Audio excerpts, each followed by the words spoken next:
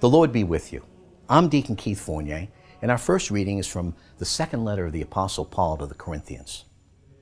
Such is the confidence we have through Christ in facing God. It is not that we are so competent that we can claim any credit for ourselves. All our competence comes from God. He has given us the competence to be ministers of a new covenant, a covenant which is not of written letters, but of the Spirit. For the written letters kill, but the Spirit gives life.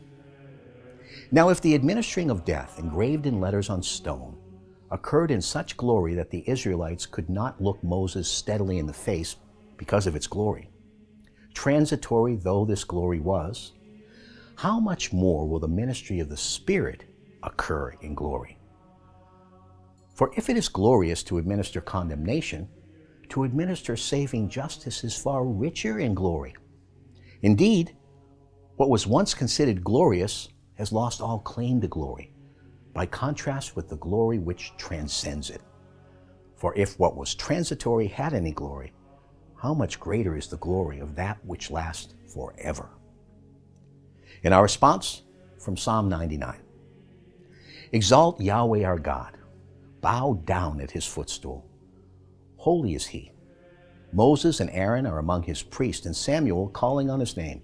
They called on Yahweh, and he answered them. He spoke with them in the pillar of fire.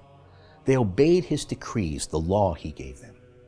Yahweh our God, you answered them. You were a God of forgiveness to them, but punished them for their sins. Exalt Yahweh our God. Bow down at his holy mountain. Holy is Yahweh our God. A reading from the Holy Gospel according to St. Matthew. Jesus said, "Do not imagine that I have come to abolish the law or the prophets. I've come not to abolish, but to complete them. In truth, I tell you, till heaven and earth disappear, not one dot, not one little stroke is to disappear from the law until all its purpose is achieved. Therefore, anyone who infringes even one of the least of these commandments and teaches others to do the same will be considered the least in the kingdom of heaven. But the person who keeps them and teaches them will be considered great in the kingdom of heaven." The Gospel of the Lord.